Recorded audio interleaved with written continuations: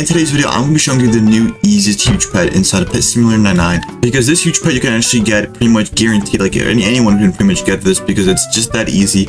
And so as you can see, we're right now in the Lucky Pals event minigame, which has been added to update 19 for Pet Simulator, pretty much in the newest update. And as you can see, you pretty much have to break 500 breakables to actually get a random shuffle the reward based on the tile that you are currently standing on. And so as you can see, this thing goes up pretty fast. Like, you know, if you have like 5-6 people, this thing's gonna go up in like 2-3 minutes, which is insane. I mean, that's pretty crazy. You can pretty much get a huge pet in like 2 to 3 hours at that point, or like at that rate. And you pretty much want to destroy the most unbreakables you can possibly do. So I recommend, you know, maybe putting on like some shiny flags. Like that's probably a good strategy right there. Just putting on some shiny flags. You can just place max right there. And you want to go into enchant. You can corruption's amazing right here. You can also use the pretty much a strong pet book is also great.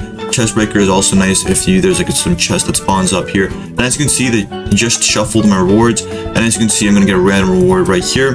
And as you can see, I almost got a huge pet, but I did not get one this time. And pretty much a huge pet is guaranteed on the board when it actually shuffles, which is pretty nice because that pretty much means that it's a 1 in 81 chance to actually collect, like, you know, collect a huge pet. And so you pretty much have over a 1% chance of collecting this, like a 1.2% chance, something like that, which is insane. That is super crazy for a huge pet.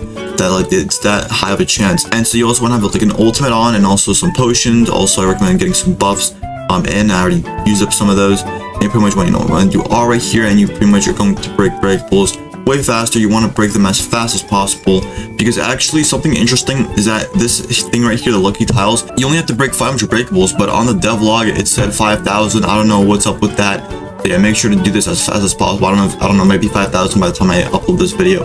But even then, I mean, this is going to be super a pretty easy huge pet. So you want to pretty much do this as fast as possible. And I've already gotten a rave gift from this, like, which is insane. I mean, that's how easy all these like rewards are. Like, I already got 2 actually, which is crazy. So I mean, I'm probably gonna get a huge pet in no time soon. And also, many people may have questions on like which is the best tile to actually stand in. And pretty much this is all luck based. So there is no answer, like there's no good answer for this.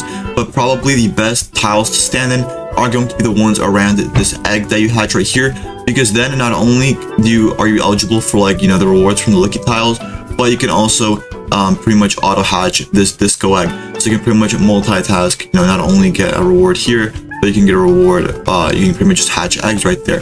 And so as you can see, let's just see what we're gonna get this time. All right, let's see. I don't know, probably nothing good here.